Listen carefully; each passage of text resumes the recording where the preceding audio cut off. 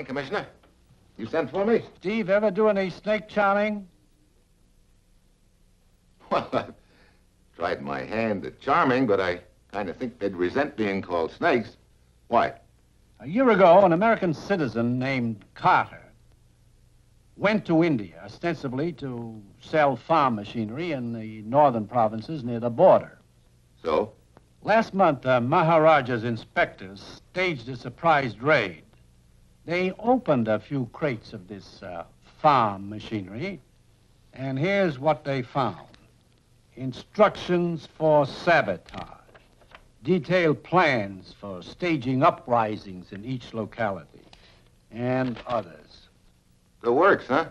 A man named Gouda testified that he had witnessed Carter on more than one occasion, giving money and instructions to local agitators. Carter was convicted and sent to prison over there.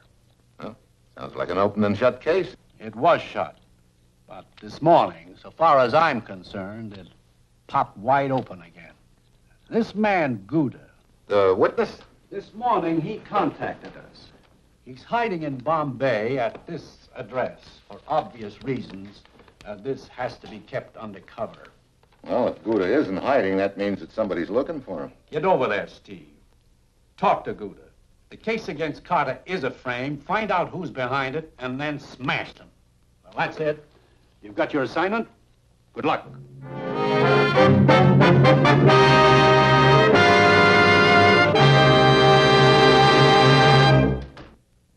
Sure, I've got my assignment. Fly halfway around the world to Bombay, India, and talk to a gent named Gouda who has something important on his mind all of a sudden. It's Friday afternoon when my plane lands in Bombay, and by the time I get into the city and check in at a small hotel, it's almost dark. I head for the rooming house where Gouda's hiding out. Good evening, sir. Hi. Hey, you people take your fires pretty calmly around here, don't you? A house down the street. Yeah. They're burning it. A man died of bubonic plague. Plague? No wonder there's nobody around the place. Such things are not unusual here. See? I'm sketching the fire. Not bad. Passes the time. Here, I will sketch you. Thanks, but no thanks. It will only take a minute. Minutes they haven't got. Very well. What can I do for you? Thanks. I know the room I want.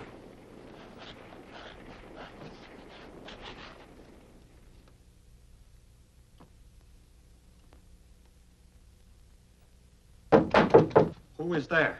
The guy you wanted to see, Steve Mitchell from the United States.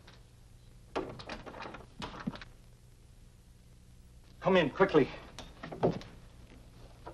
Close the door. Lock it. Now, your credentials, please.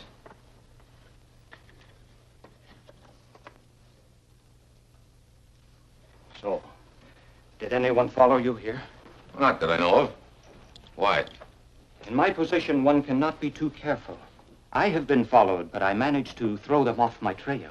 Look, what did you want to tell me? I was paid to give false testimony against the American Carter. We thought it might be something like that. Who paid you and why? They promised me much money, but they only paid me half. Now I will have my revenge. Who's they? The ones who were in charge of stirring up revolt in the border provinces. So they framed Carter, huh? Okay, let's have their names. There are two of them. One...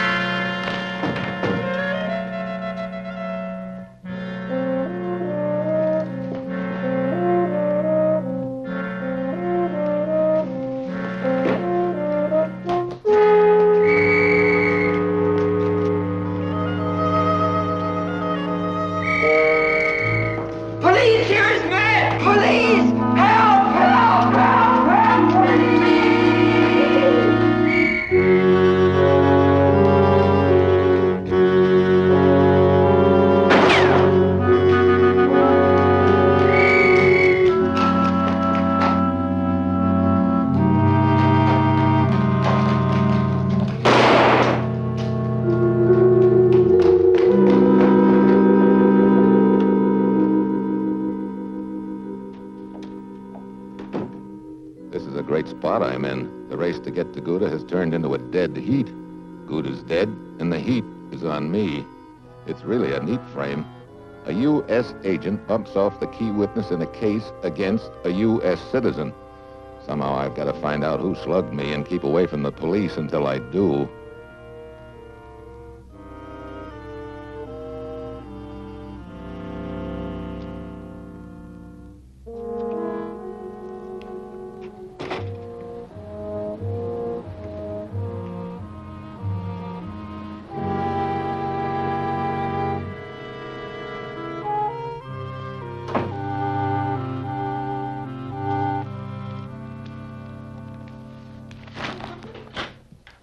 Good morning, sir. Hi. How about some breakfast? Tea and rice? No, thanks. Ham and eggs. So sorry. Tea and rice. That all you got? Dry fish? Okay. Tea and rice. I fix.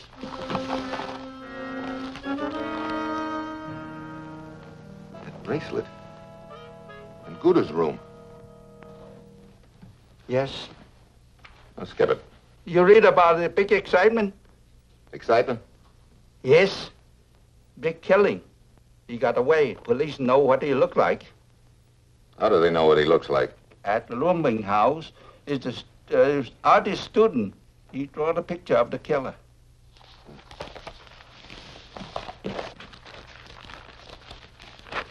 Very good picture. Very looks like. Look like.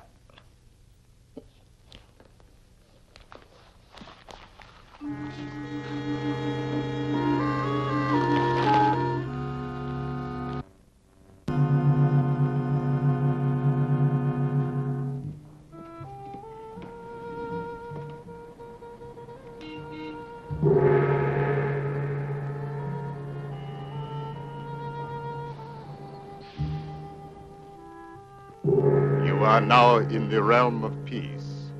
Your problem will be solved.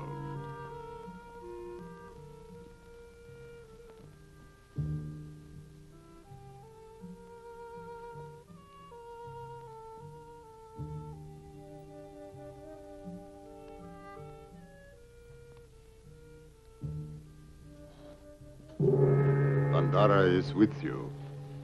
Hey, where did you come from? Bandara comes from everywhere and from nowhere. Well, wherever you came from, I want to talk with you. Of course.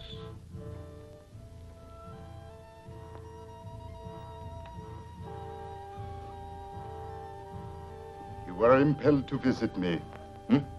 Oh, I'm sorry. No sale. What I want is a little information. Look, this crest in your ad, is that your trademark? It is the symbol which identifies Bandara in the spirit realm. Hey, look. Come down off that cloud for a minute, will you? Do you own a bracelet with a crest like that on it or not?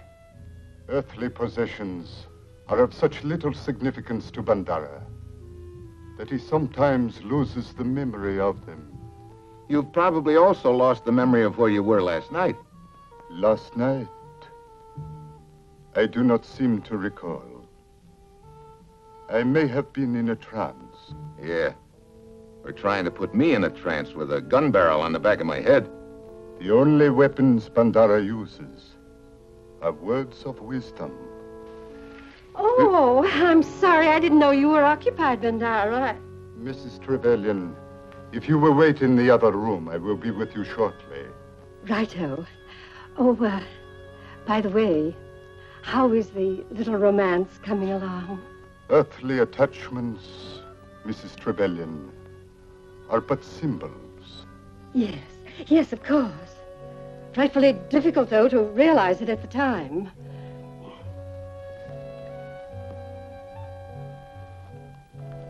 You were about to... Yeah. Depart from the realm of Bandara. But don't be surprised if I return soon to the realm.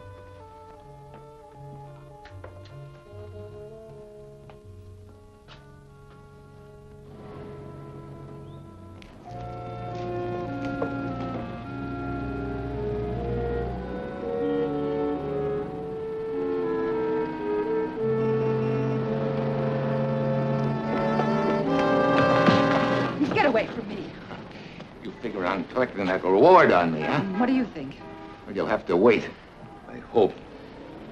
Well, what do you want to do? Walk the streets until somebody spots you and grabs you? Can't go back to my hotel. Let's see. You live alone? Why, you... No. Sorry, you just tipped your mitt. We'll try your place. Come on. You think I'm kidding?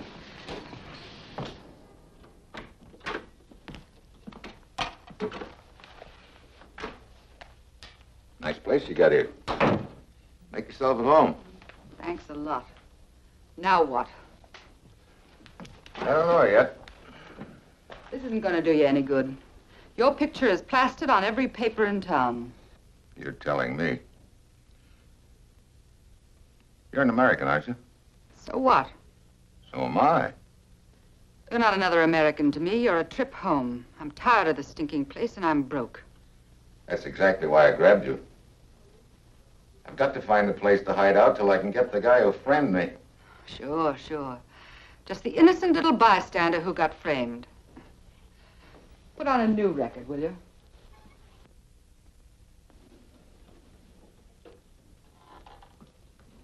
What's your name? Carol. Mine's Steve. Delighted. And you're not interested in helping me. Are you kidding? Would it make any difference if you knew I was innocent? Everybody knows you killed the man in the boarding house.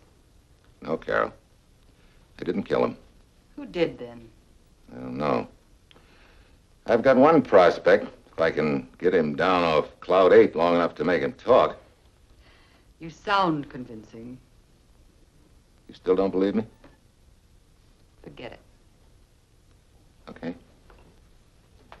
What good is it going to do you to stay here? Right now, this is the safest place I know in Bombay for me. Okay. Go ahead. Sit around as long as you like. But remember this. You can't stay awake forever, and the moment you doze off, you're a dead pigeon.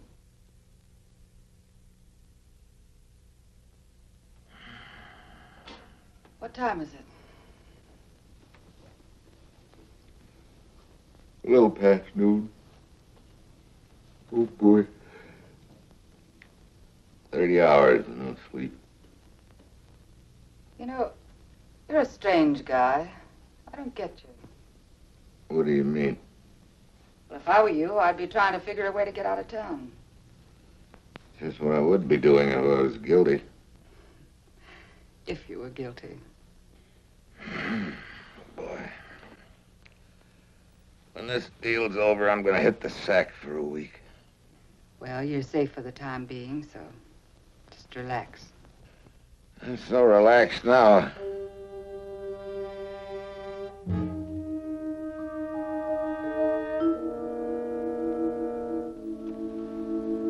Steve.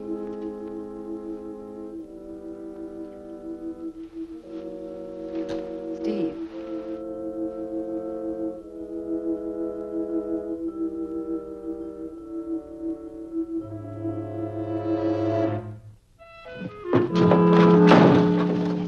Almost, but not quite. So I didn't make it. You let me go now. Yeah, I guess so.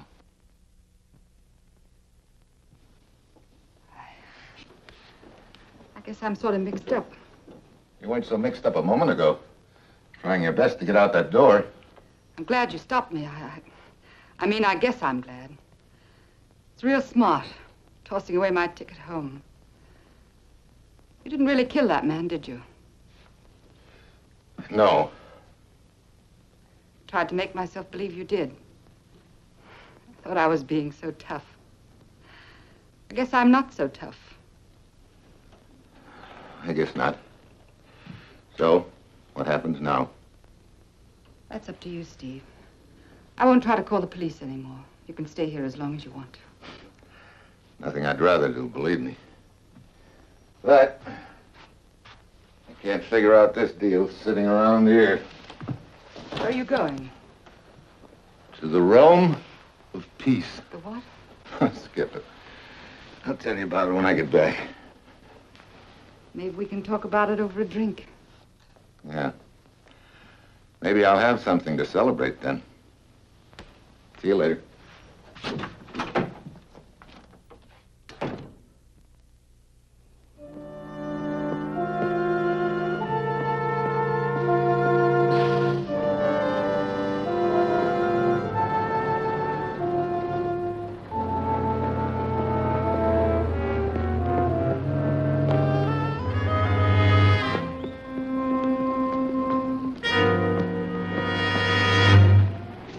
You looking for me, Buster?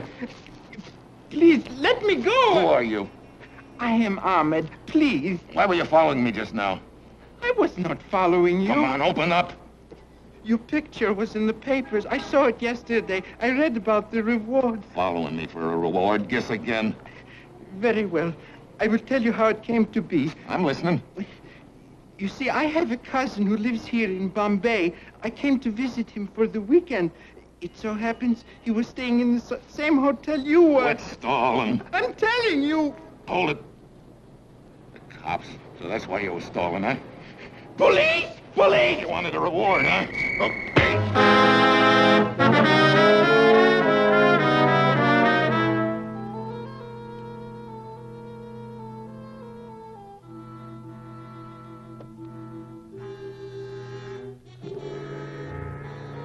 Good afternoon. Hey, do you specialize in popping out of nowhere? Most people who seek my help specialize in entering through the front door. You got an electric eye in that back window? Those who seek to enter the realm of peace by stealth do not find peace. Well, maybe not. But sometimes they might pick up a little information. A little information is a dangerous thing. Better than none. Strange. I have no consultations at this hour. Who is in charge here? This is the police. I have no traffic with the police. What do they want of me? I've got a great idea. Why don't you go out front and find out?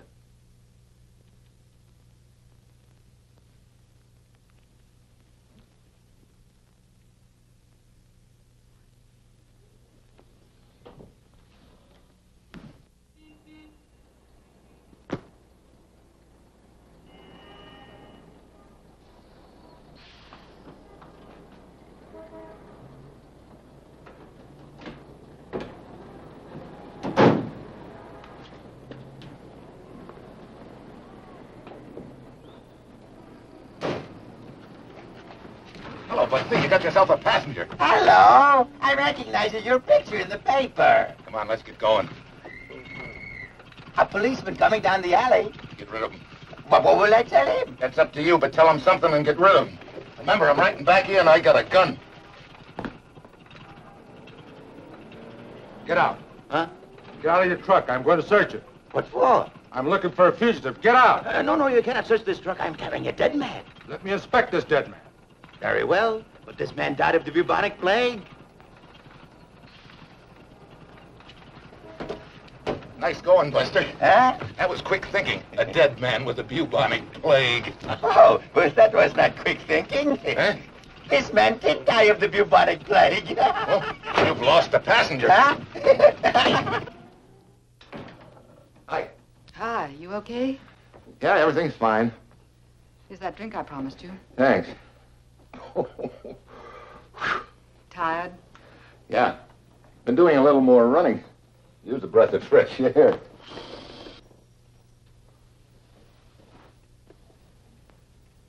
That hit the spot. Did you find out what you wanted to know? Yeah, things are beginning to fall into place. Where's this realm of peace you spoke about? It's a place run by a guy by the name of Bandara. Do you think he's involved in the killing? I did, but not anymore. The thing goes together something like this. Suppose an outfit wanted to cause trouble and revolt in the boundary provinces. Revolt?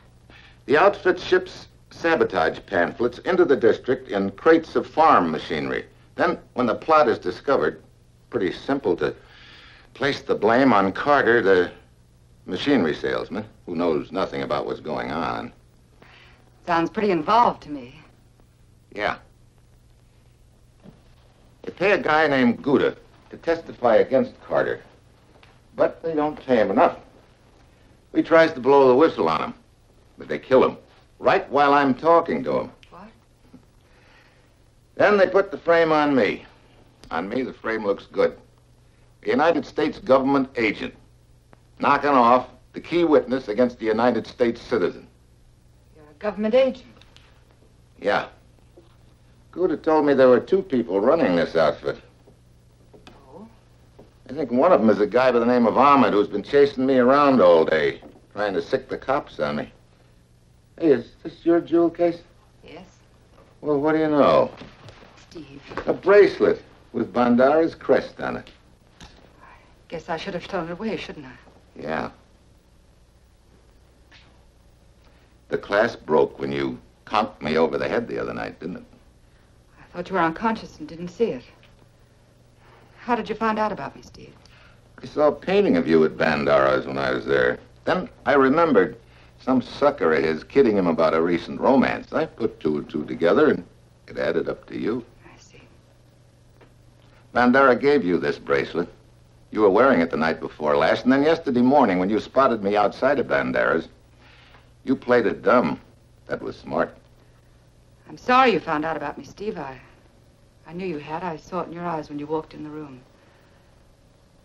I wasn't kidding about liking you. Guess I liked you a little, too. Sorry I had to do what I did. What do you mean? That drink I just gave you, I put poison in it. You didn't poison me. You're kidding. You're not kidding. Steve. You did poison me. I had to. I'm sorry, Steve.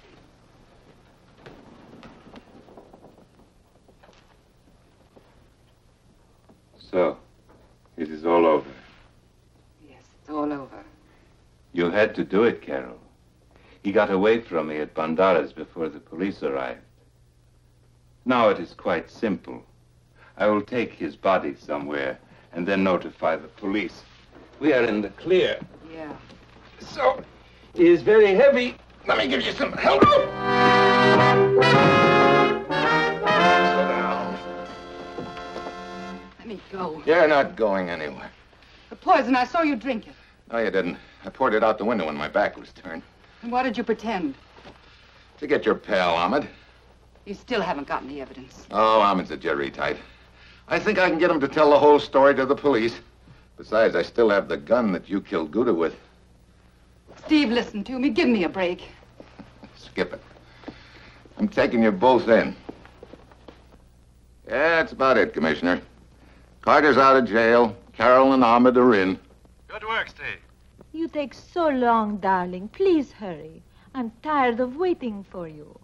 Yeah, my little romance with Carol curdled. Doesn't sound like you lost much time reconverting. You know me, Commissioner. After all, darling, you cannot expect a beautiful woman to sit here while you ignore me. Now come here, and I will forgive you.